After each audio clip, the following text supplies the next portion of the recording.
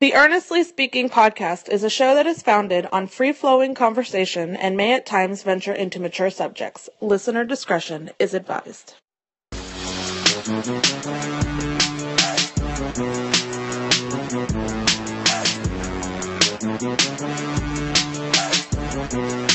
Earnestly Speaking podcast coming to you on August 11, 2020 on a late night, humid, hot as fuck today. On the line, old friend of the pod, of course, Kyle Nash. Doing the game. Talking some stuff. What's a gird, EJ? See, you're one of these cats that keeps talking about the weather when they get started. Nobody gives a damn how hot it is here. They're just glad it's not snowing. Right now, I'd rather be snowing right now, to be honest with you. I'd rather be winter time. I was telling the wife earlier today, I'm done with this summer, bullshit. I'm done. Well, see, here's the thing. I was born of the heat, so I notice it's there, but it bothers me less. It bothers me more in this day and age, and, I can't walk with a 15-month or, what is it, 15-month-old, yeah, right? Mm-hmm. I guess. For you, right? Yeah, for you, 15 months, 14 months, yeah. Oh, yeah, he's coming up on month 15 is how I'll put it, yeah. Right. So, he can't be in 100-degree heat. That's not a good plan. Right. Or at least not for an extended period of time. Anyway, we got a lot to talk about. Before we get started, you got a new gig now. What's going on with that? Yes, yeah, right. I have joined the three-point conversion. Shouts to, of course, Controversy Raphael. Many others we already know, right? L.A. Broaddus, the General Mike Patton, etc.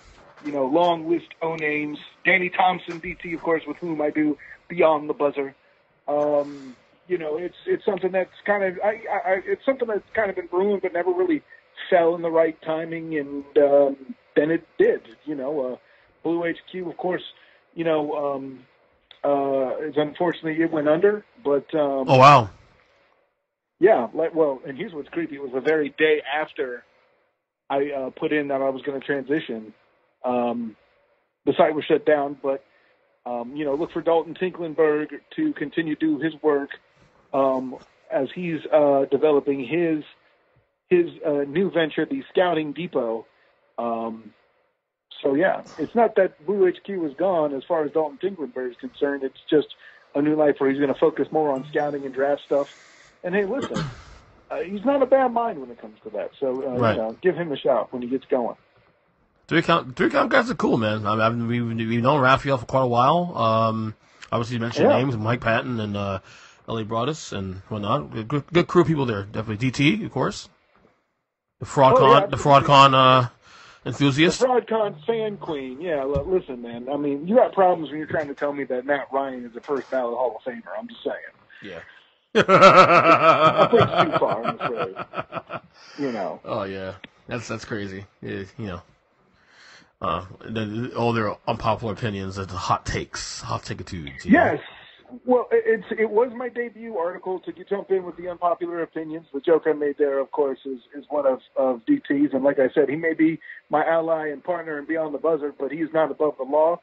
That's a bad take, and I've said so to him on his show. So there you go. But my debut piece, I would encourage you to read it. Last week's Unpopular Opinions. This week's will be coming up pretty soon. But in there, I talk about and support my unpopular opinion, one of several in there that were real good. Mm-hmm. Credit to Damian Adams, actually, somebody who had another strong unpopular opinion that wasn't just a hot take, I think. If you are of any age and remember Mike Tyson and his prowess, it'd be very interesting to read his take, but that one you're going to have to read. I again come back. We've had this discussion about how the 2019 NFL MVP is not Lamar Jackson, but I think what you would appreciate in the tradition of the Earnestly Speaking pod, those truly great ones, get three names, and when I made a point in there, something like the reason why he's not the MVP, Russell Carrington Wilson. The man. Which, by the way, has... Yeah, go ahead. The 3-point staff encouraged, or not encouraged, rather, but appreciated it as well. I had to make sure you got your credit therein. I like it. Russell Caramel Wilson. I got to credit Raph, too. He's been on the Wilson bandwagon for a long time. Right. You just can't accept the fact that he's a game manager. And I mean, just because he's good at his job doesn't mean he can't ever be wrong. And we'll leave it at that. Well, we've had some battles over the years about Russell Wilson and all that. We'll just, leave it as it is, and you've come a long way with the Wilson narratives. I haven't come a long way. He's come a long way. He actually learned to be a much better passer. Yeah, he's really good. He has the best deep ball in football, in my opinion. I'm not going to battle you on that. No, it's not like you trying to tell me that Brady's the GOAT with your uneducated self. There we go again. Why are you so salty, Kyle? Why are you so salty? I'm not salty. You know what? You know what makes me salty? What? Ignorant-ass opinions that prevail as fact, and that is not one. Well, there's people out there that want to talk about how great Brett Favre is and not even whisper Joe Montana's name. Well, you're an idiot. That ain't me. You ain't know. You and I, we stand. No, we hold hands on the Brett Favre narrative. You and I hold hands on the Brett Favre narrative. Believe me, we're on the same page on that one. He's not top 10 for me. This is called for what it is. I'm really hoping we get football this year because obviously I missed this banter, but unfortunately, at least on the college end, we're definitely on the way not having that. Today the Big-10 announced that they are canceling the fall season, in hopes to launch in the spring. And the same goes for the Pac-12 as well, announcing today. Now we just heard about 2 hours ago before I came on the air here that the Big 12 is going to power through and try to salvage a season this year. Of course, I don't see how that's going to happen because I don't know. It just feels like the trends are just there that we're going to have at least right now no college football. Where are you on this? I mean, I think you and I the last time on the podcast we did on July 14th we were giving out percentage of chances of this not happening, and then you and I were pretty high. I think I went higher than you at one point. You were still optimistic to some degree on some of the things that could work out. But now we have, again, Big 10, no go. Pac-12, no go. Big 12, for now, going, but who knows? Yeah, the Big Ten dropping was a big domino for me that's like, all right, this is a whole problem. But first of all, I think we're pretty sure that the SEC, if college football is going to be entirely canceled, that the SEC will be the final domino to drop. There's no question. And at this point already, too, there's a number of other conferences that are stepping in, right? The Sun Belt has said publicly, for example, a smaller conference, by the way, that it will go as the SEC goes, which is interesting. The MAC being canceled is one thing. Conference USA and the American are pretty quiet at the moment. I mentioned the American, of course, because I cover UCF, so I don't know what my life's going to look like as a college media member at the moment. Right. I find it interesting that two conferences that have what was deemed at one time the most prolific COVID state in the union, of course being Florida, both the ACC and the SEC, still this time scheduling football. I think the SEC will be the last conference to make its decision to do this. I think, for all the talk about, people in the SEC to make the decision, I think the SEC is going to wait to the very, very, very, very end, to use every angle possible, because obviously they make so much money on sports in general, especially football, and they are obviously the top conference, the most popular conference, the South, all that. All the narratives around that. We have to go through that. So, but I think they're going to be the very last one. I think, I am in the camp still, even more so now than I was a month ago. No college football this year, without question. And I think SEC will be the last shoe to drop. Well, if that's going to happen, that decision has to come down, and I'll say the next 2 weeks or so. Got to be. And to be honest, if all of it gets canceled, yeah. I really don't like the chances of spring ball happening from a logistics standpoint. Why? And we'll leave out the part where we're not even sure about COVID and its prowess and how it will still remain. I mean, can we guarantee we'll have a vaccine by then? I'm pretty sure we can't. So that's a whole other conversation. But there's a whole other logistical thing. Like, we call it spring, but if you're talking spring semester, that means it's starting in January. That's not a thing. And what are they expecting these cats to start taking snaps in February or March? In other words, half their season, these kids won't even be students. What are you going to do about eligibility and these sorts of issues like that? I mean, if you're certain schools, you put them in classes like Swahili or something, well, they'll get a floater A. Swahili. But, Swahili. I'm not joking. That's a thing that happened at the Right. University of North Carolina. So before anybody tries, why did you pick Swahili and be all racist, Kyle? No, that was the class they used. Check out Real Sports. They did a story on it a number of years back. So, I mean, it's far enough back where I was still the student of the game, I can tell you that, which would have been 2016. So, right. Now, how do you it is a shame though that unfortunately, even the narratives around this has to be politicized. Like I'm not calling you names, obviously. I'm done doing that. I've been doing that for the last fucking couple of weeks now.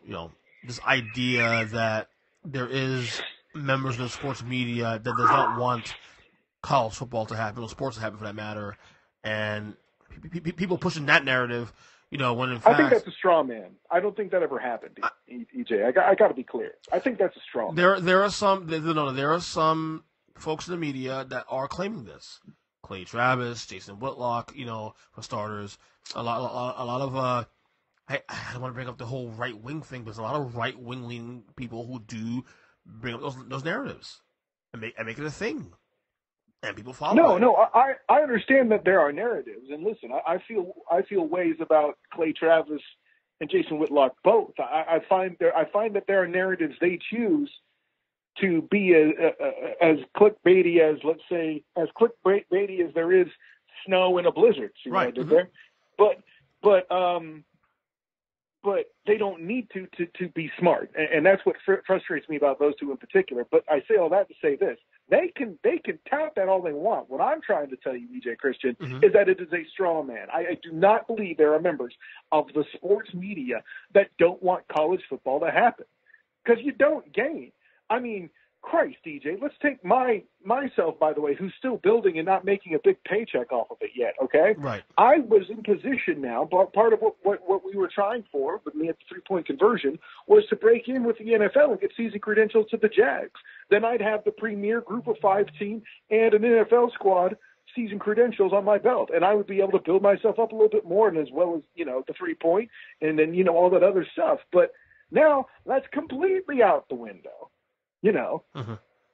And you think I'm cheering for that? No. And that's the thing, though. I don't agree with that narrative that there are people doing that. They're saying that there are folks in the media who don't want sports to happen. That's ludicrous. No sports, no job. Right. Oh, and I'll put it this way: whoever they are, point us to them so they can explain why. Maybe they got a point. Listen, it happens with Clay Travis and Jason Whitlock both. For all the flack they get, there are times where they are the sole voices of reason as well. It happens. No, I agree. I follow the work too. So yeah. That was more for the listeners at home than you. I'm aware of how you follow Clay Travis's work and people who aren't as, how you say, conservative as Clay Travis. I don't know why the hell somebody's political leaning matters in sports, but that's a whole other question.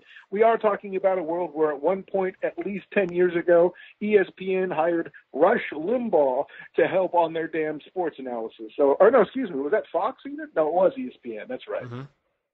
So anyway, once upon a time, we're talking about the same world that brought Dennis Miller into the Monday Night booth. Okay. Yeah. Oh, once upon a time, I lived in an era where I didn't make friends based off their political leanings. Oh, hey, my name's Ernest. Nice to meet you. By the way, what? How do you vote? What's your political? What do you register as? I mean, that doesn't. I mean, this is weird to me. Like the fact, and people are so open about the political leanings now.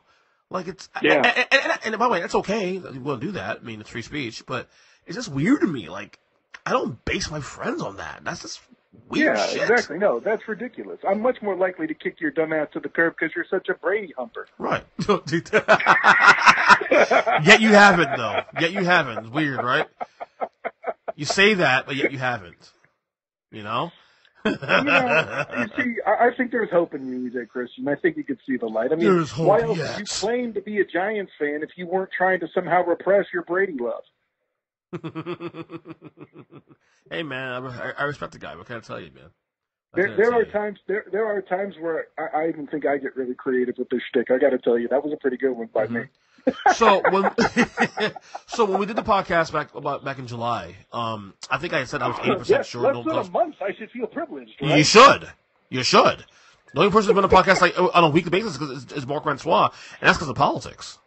It's election year. Marc Francois is good people. I'm going to be looking forward to that pod, too. I mean, I'm not 100% in lockstep with him, but he's never said something where I'm just like, okay, stop it, yes, JW. It'll be on this exact episode, so don't feel. Trust me, you guys share the marquee. So wait, I gotta. Wait, do I have to lead into him? Oh gosh, I'm so sorry.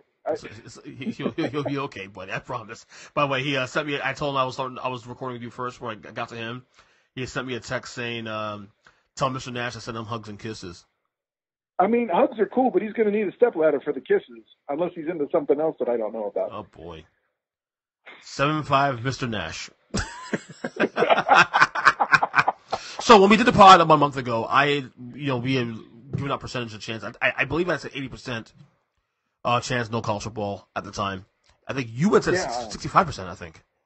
I was still closer to 50-50. What did you say, 65? Yeah, that sounds right. Yeah, I think you said 80, that. 80 at that time, I'd have thought, I thought you were out of your gourd. Yeah. Here we are. I mean, shit. And now we have two conferences right now that's not doing it. One is going to power through for now. Two conferences, yeah. Like, I mean, of course, the Earth moved when UConn declared that they would cancel their program.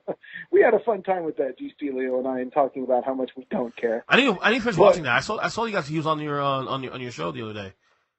Yes, he stepped in for Danny Thompson when he was on assignment. Is that show actually podcastable outside of video? It is. We are in the works for that. There are plans to move that over with the 3-point conversions iHeart account, among other things. Okay. That's the audio version, because I can't catch it on Facebook. I at least listen to it on headphones, you know? Oh, hey, man. I mean, you could always catch up to it after the fact on there, too. I mean, granted, you do need headphones.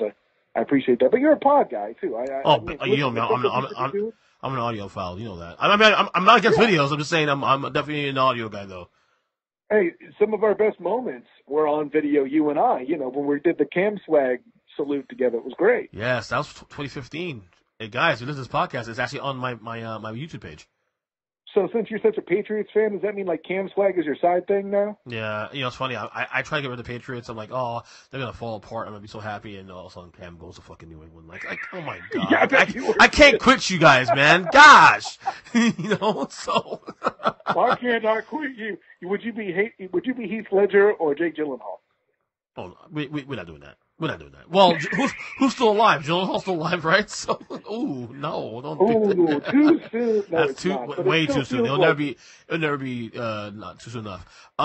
Speaking of NFL, with all the news about college football and obviously our stance on this, on whether not have a season or not, like I've maintained saying that while we'll have a college football season, my position on the NFL is that we'll have at least a semblance of a season, because I think the economics, I think commerce will, on both ends especially, not just on the owner's side, but even a lot of players want to still push through. I think that will dictate something. So my prediction is we'll get at least a month of football. Yeah, I think that's strong. It's probably got more to do with the players wanting to play than anything else, right? Yes. I mean, but give the NFL their credit where they have the opt-out program just like the college players do. And by the way, before anyone asks, just so you know, if a student athlete opts out with a scholarship, they maintain their scholarship. They don't lose that. They may lose their spot if they get beat out by an incoming freshman or something like that, but that's a whole other conversation. Right. But what I will say is, you're right with the commerce aspect, and excuse me, I think in the case of the NFL, there's a lot less travel overall, right? And it being the NFL, they're traveling in a lot better style, or they have a lot better accommodation therein because you're dealing in more money. Not every college program is turning a profit, Ernest, Kristen. Be clear about that.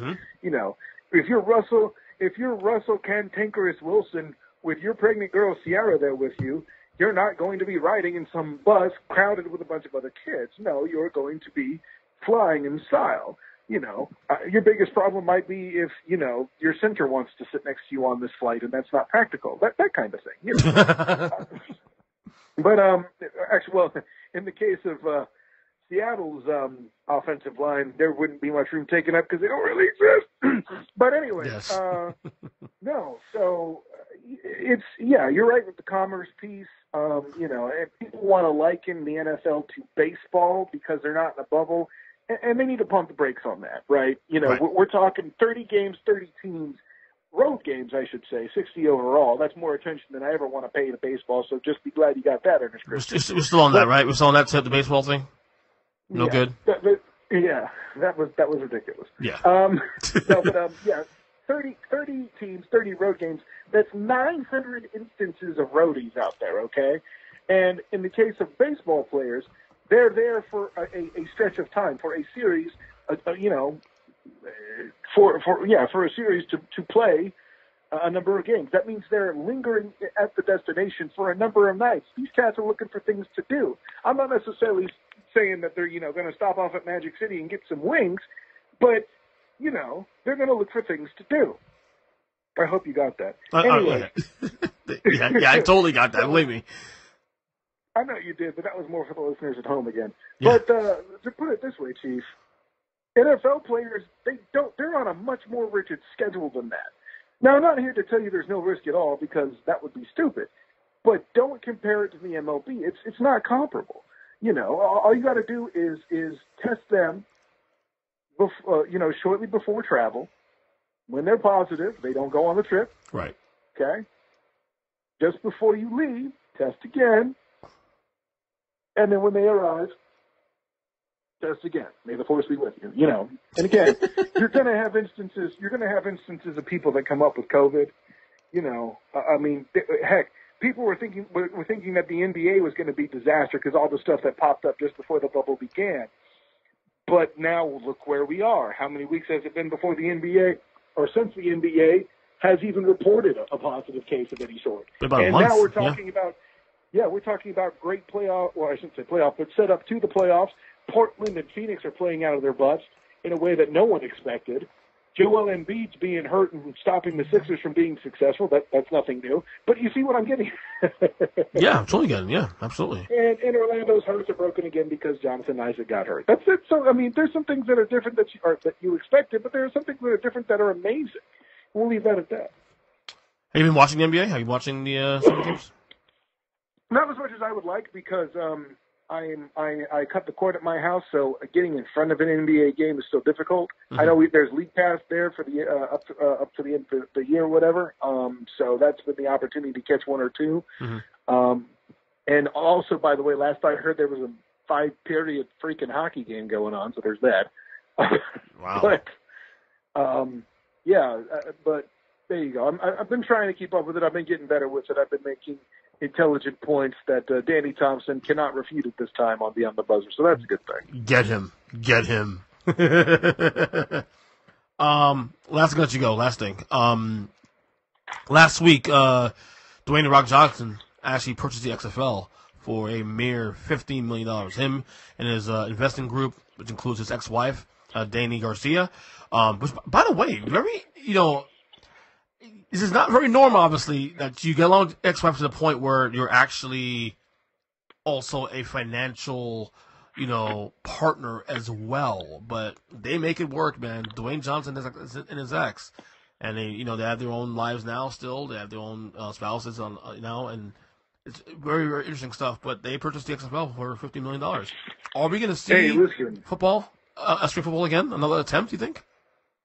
I'd be very frustrated if the XFL was kept alive where the AAF wasn't. And call me biased if you want, mm-hmm. But the Apollos, was a fun time covering those games.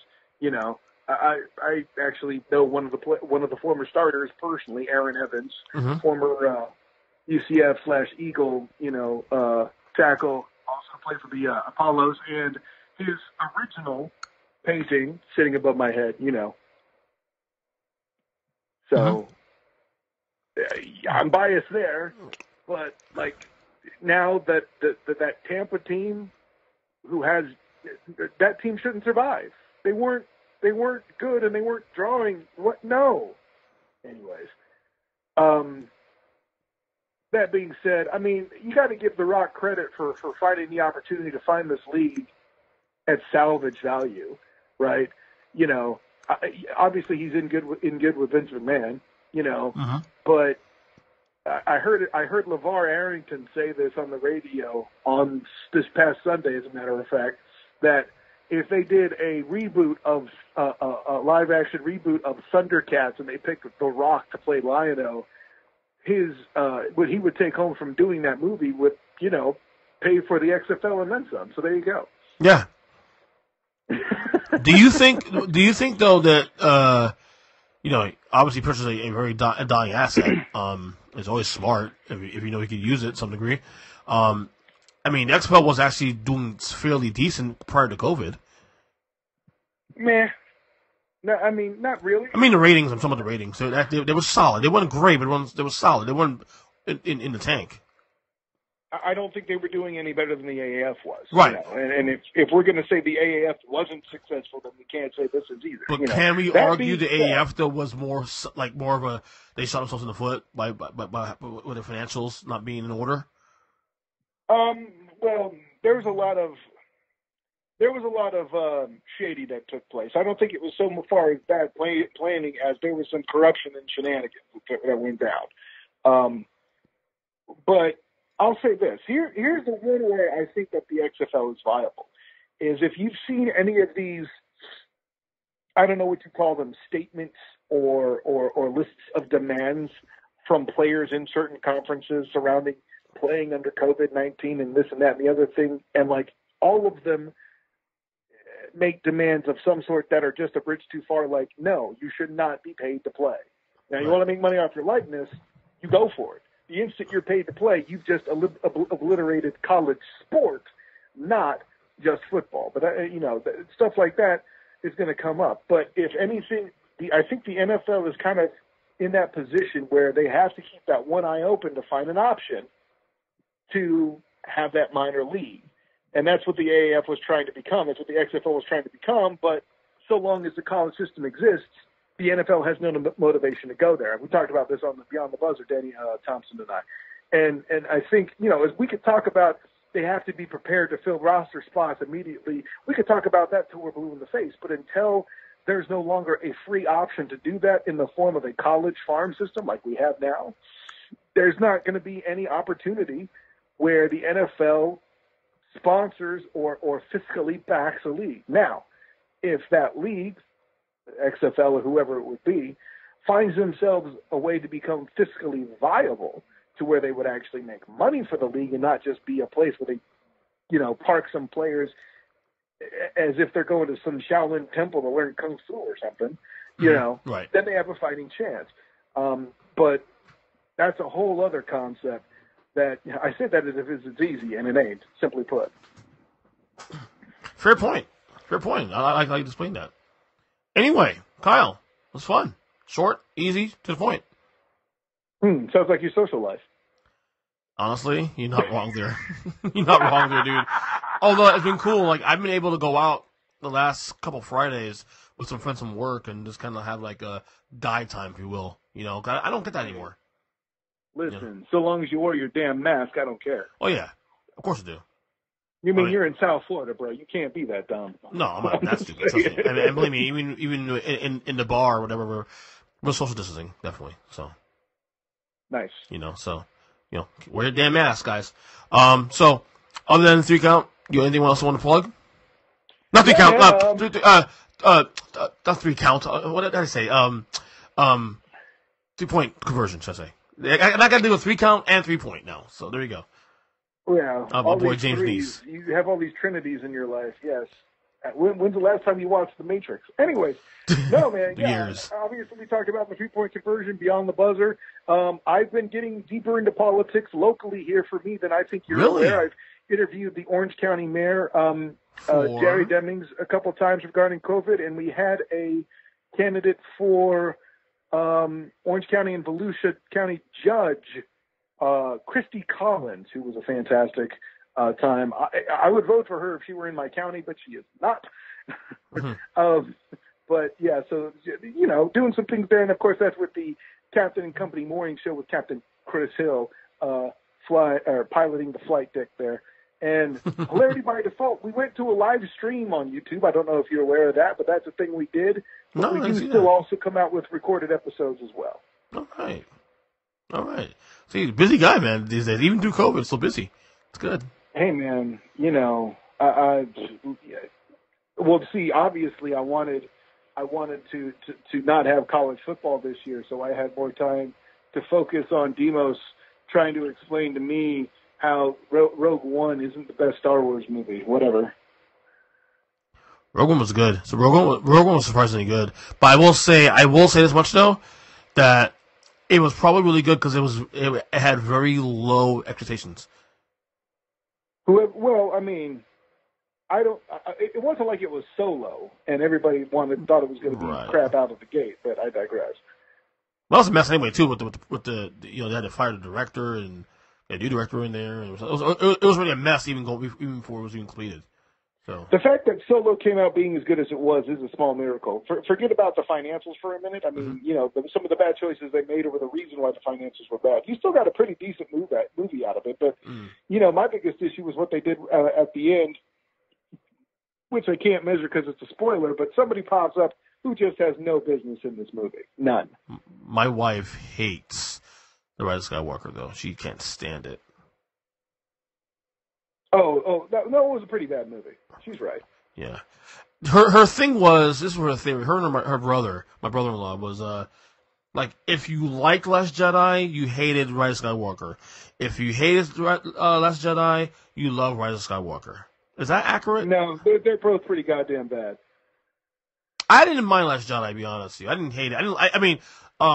The Force Awakens was obviously the best of the three, but sure. I didn't hate Last Jedi. I didn't hate it as much as people did. I thought it was absolutely awful. And not just because they were heavy-handedly trying to tell me how bad a human being I am. Like, it was just not a good movie. I'll tell you what. Let's sidebar that for the next time we go on the podcast. I want to discuss that with you a little bit. Copy that. Okay. Kyle, we'll talk soon, buddy. Hey, man, looking forward to it. Glad to walk you through The Last Jedi when you're ready for it. As a member of Hilarity by Default, that'll be a good time. Man, hey, listen, until next time, class dismissed.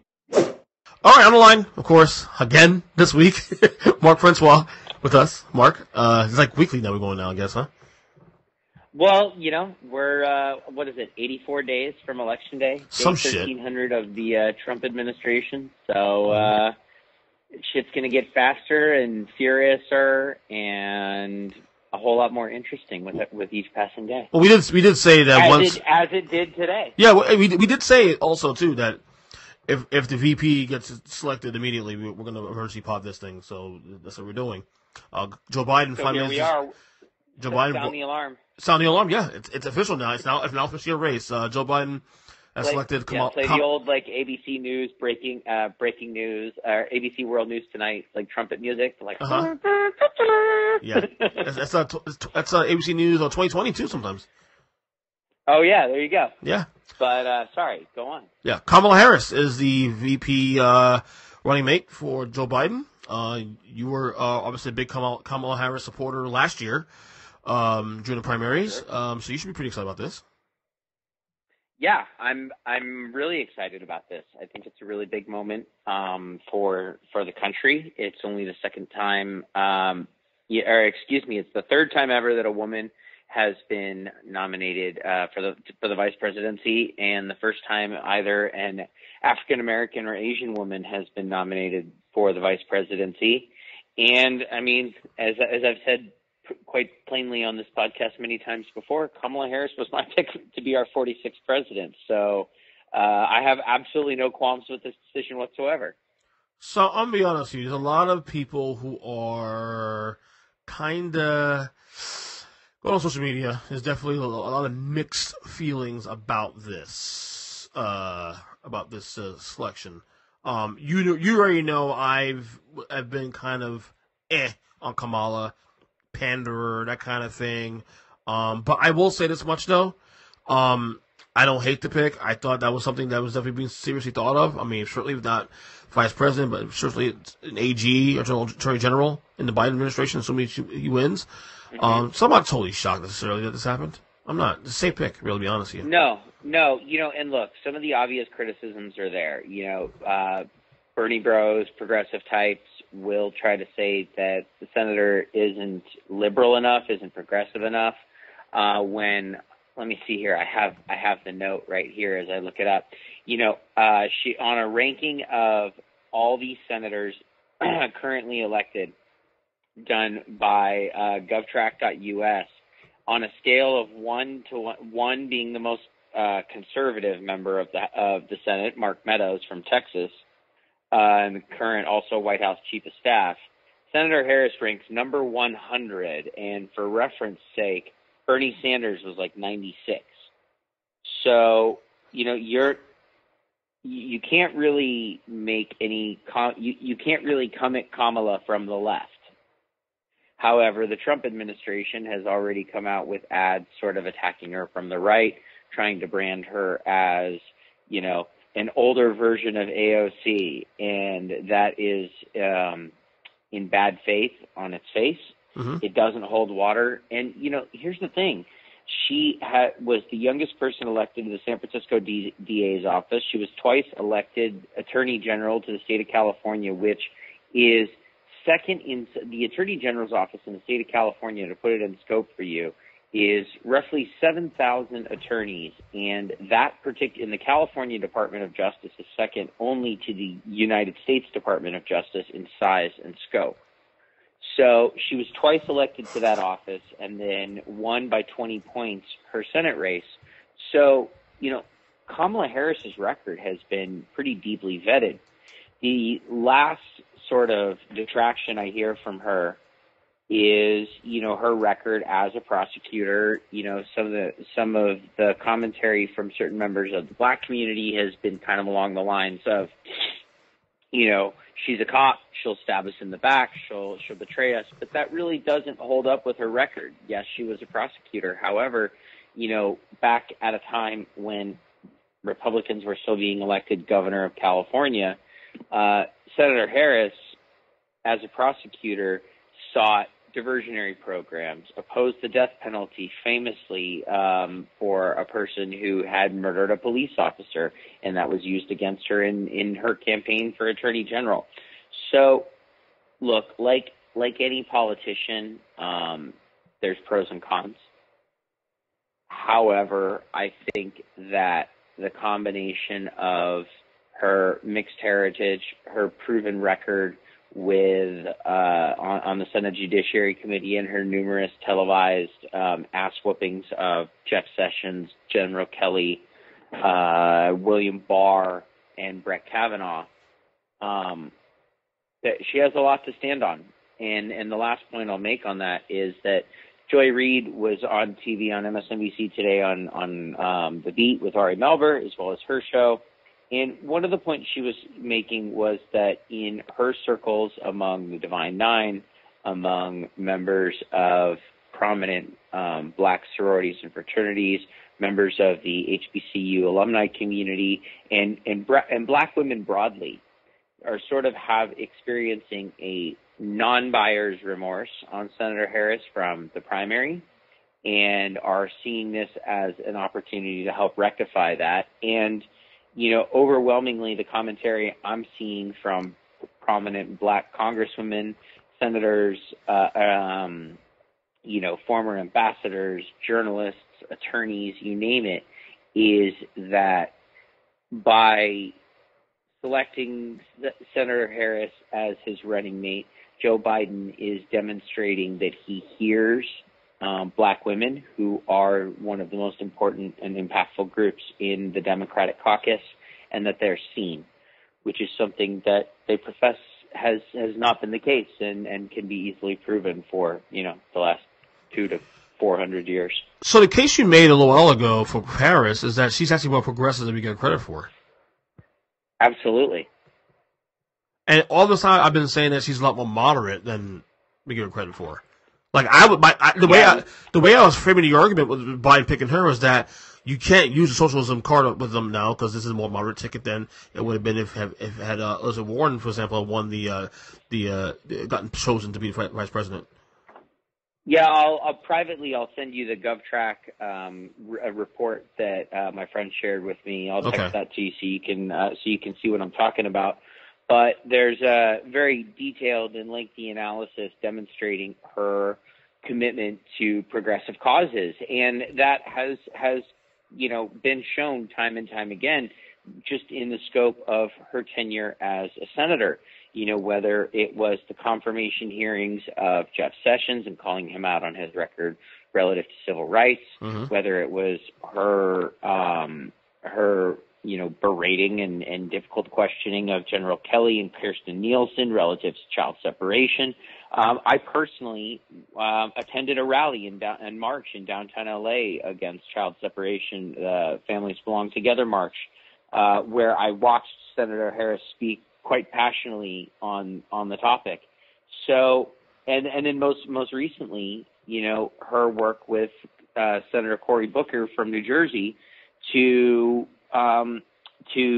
enact and co-sponsor the George Floyd memorial bill to amend police brutality, as well as anti-lynching legislation, and to enshrine that in the federal code. So, again, it's kind of on its face. The criticism is obvious in that Senator Harris made her bones as a prosecutor. However, her track record over the course of her career is such that she's incredibly suited and qualified for this position. And, a Biden-Harris administration stands to serve the American people a whole lot better than does a Trump-Pence administration. Well, based on what you explain it too, I mean, you have both sides of the cake here. On one hand, you have her record, which you could defend, of being a closer left-leaning progressive than people would give her credit for. On the other hand, she could appeal to a lot of the moderates based on being a prosecutor, pro-police, all that good stuff, that people who are maybe more closer to the right but don't like Donald Trump, or never Trumpers, or libertarians, or all those folks that want. Well, and that pivot is demonstrated in her record. She's done that once before in her tenure as the youngest elected district attorney in San Francisco's history. She came out against the death penalty for a convicted murder of a police officer, and that position was used loudly and prominently against her in her campaign for Attorney General, which initially she won by a hair. Several newspapers and outlets reported that she had lost the election. Her opponent went so far as to make a victory speech that later had to be retracted. But this is a pivot she has successfully made, in that in her tenure as Attorney General, she improved a lot of her relationships with police associations, departments, and unions throughout the state of California, which, I've obviously spoken loudly against police unions and in favor of defund the police. Notably, she has not come out in favor of defund the police. Yeah. Which now confirms that the Trump administration can't use that anymore. They can't use it. Yeah, but I give the Biden-Harris campaign runway to amend their position on this as more information is presented to them. Mm-hmm. I have all the faith in the world that between the two of them, they would have very powerful and intelligent debate on this topic, but that they will be surrounded by people as smart and smarter than them informing this debate. And if, by next week or by November, their position changes, I will be even more vehemently supporting their campaign than I already do. I feel like the argument of defund the police is still in the favor of against than for. I feel like while the people who are for defunding is louder, I think most of this country is still against it, just on a civil, kind of like this, like a above water point of view, not understanding what it means. I would echo that both in my personal experiences, which, that's a slippery slope to find yourself sliding down. And an easy sort of vacuum and information bubble to find yourself within. But, sort of in my very conservative community, it's a fun game for a particular friend of mine to out me as a liberal in social situations, Yeah. and let me be thrown to the red wolves, as it were. So I would say that is a sentiment that is widely shared, particularly among the conservative community. And the last I looked, the national polling, suggests that Americans broadly support police reform and are more readily acknowledging systemic racism that is present in our country. However, they are not necessarily ready to embrace defunding the police, and that's fine.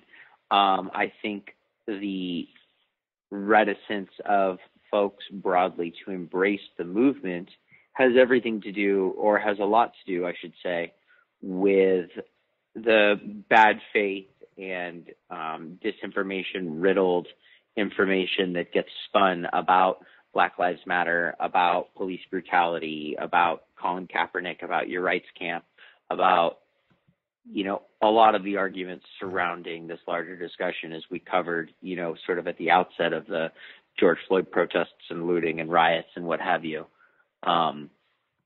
That disinformation, that bad faith, arguing, that outright lying that occurs both, in the White House press room as well as the Oval Office and on Fox News and OAN and elsewhere, is as damaging to the conversation and to the movement as anything. So do you expect a bump in the polls for Biden with this pick? Yeah. No, I mean, probably not too significant.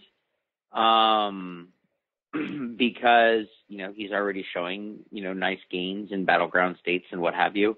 I don't expect that, you're going to start to get into the territory of where shit is pretty baked in, and you're sort of consuming all of the consumable airspace that you can. However, one of the tidbits that I heard on the news today surrounding the announcement was that the campaigns and staffs of both Senator Harris and Vice President Biden have been saying that, in a campaign that is obviously going to be conducted almost entirely digitally, virtually and over the airwaves, they've seen an uptick in their total social media following across all platforms to the tune of 6 figures in a matter of days.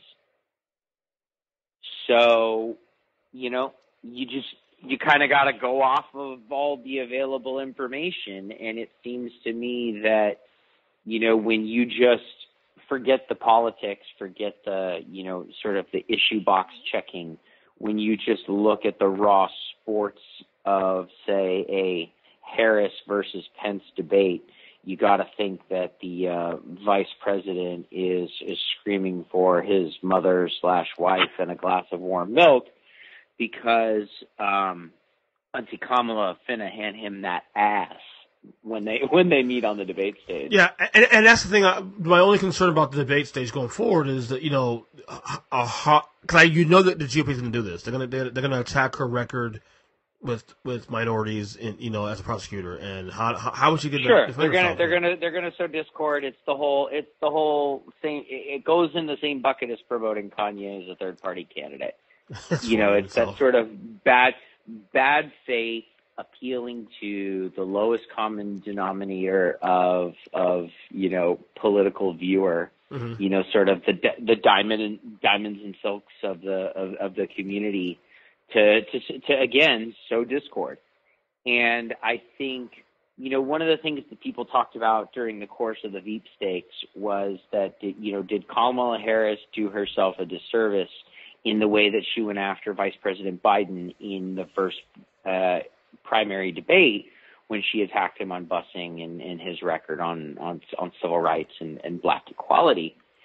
And, to other, prominent Black Americans and people who are in much more prestigious positions than myself were saying is that, that demonstrates something that we've sort of that we should be appreciating in this administration, in that, a person at the top of the ticket, a person who stands to hold the Oval Office, doesn't quell dissent, but rather invites it. Right. They want to be challenged. They want to be yelled at. They want to be gathered when their behavior is problematic. Yeah, that should be a positive. That should be, in my opinion, that should be a positive. If anything. Absolutely, it should. And I think there are, Vice President Biden is somebody who, like many white Americans who have been welcomed by the black community, I'll include people like Bill Clinton in that.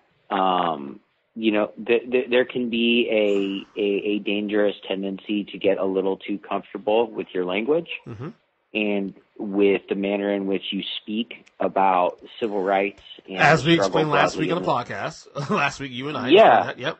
And I think there are few people in this country, in this discourse, better suited than Senator Harris and the people that she surrounds herself with, like Karine Jean-Pierre, her chief of staff, to check the vice president when he wanders into problematic waters and when his caucasity becomes a problem. And basically shock his shot caller. Yeah, no, I mean, look, I mean, we can laugh about it and make jokes about it and, be reductive about it, but that's exactly what it is. Yeah, it really is shock collar, man. I mean, it's that jerking of the leash, that shock collar, if you will, to be like, Joe, get over here. Stay where I can see you. Exactly. Before I let you go, as we've been doing this last couple of weeks, and as I said, we had like 84 days to the election. It feels like 5 years. Anyway, we've been doing our. It's 864 days. Yeah, some shit. Yeah. In COVID time. In COVID time, right? So we've been doing our percentage of chances of Trump getting reelected based on the weekly behavior.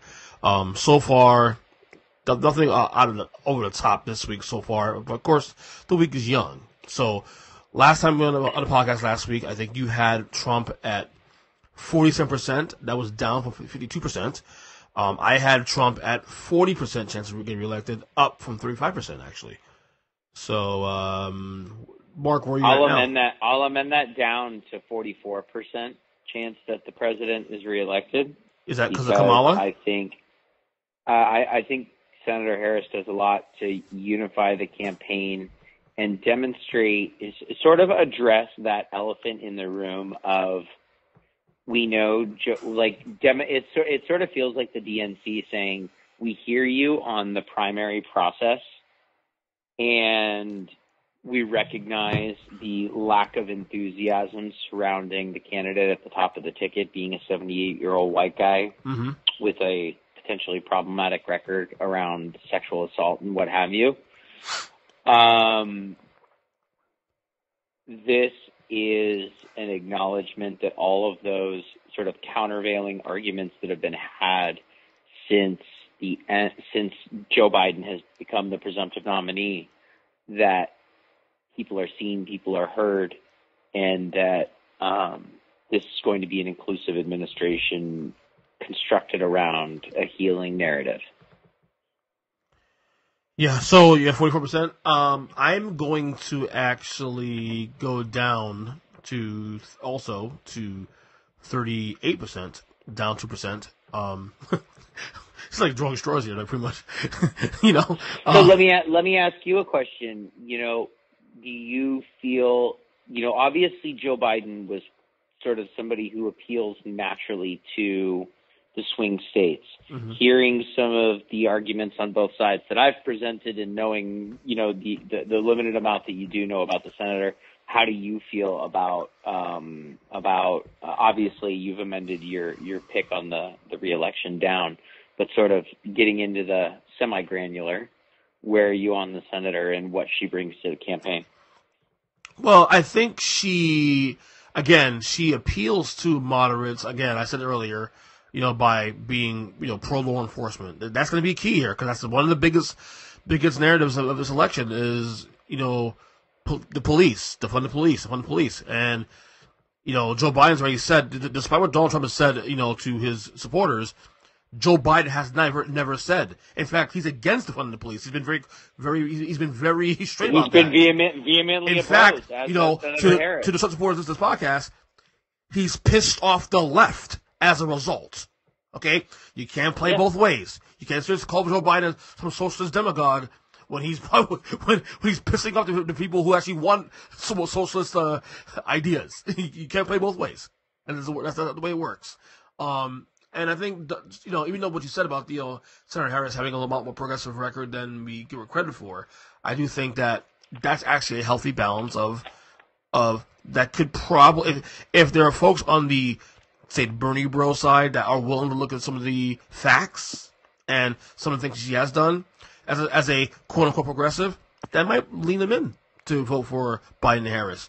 Same with the folks that are never Trumpers, independents, MPAs, Republicans who don't want Trump to win. She can get some of those that coalition there too, also, and that should be enough for them to win. But again, Donald Trump is still tough. He's going to fight us tooth and nail. Yeah, absolutely, and I think we talked before sort of about the Teflon, if you will, that surrounds Joe Biden regarding sort of some of the go-to playbook attacks connected to racism, xenophobia, and misogyny that have come out of the GOP pretty consistently since Barack Obama's campaign in 2008, up and down the ballot. The fear I have is that some of those attacks against the senator will stick, at least within some independent circles. But as the administration continues to shirk the advice of public health officials and doctors regarding COVID, continues to stand behind people like Mitch McConnell and their support of liability protections for employers who would send employees back to work in unsafe conditions, as all these things continue to impact our economy. I got to believe that in battleground states and even in traditionally red states, they're going to start to look a whole lot more magenta, and the sheer optics and visibility of a person of color, a woman of color on the ticket is going to present a big impact down ballot. All right. Yeah. That's a good explanation there. So we'll see how it goes, though. But we officially have a race now. VP Harris and Biden. We've got the conventions just around the corner. I think the Dems are next week and the Republicans the week thereafter. All digital, right? Yeah. To the best of my knowledge. It's going to be weird. I'm actually a fan of watching those conventions, too. This is going to be weird. Very.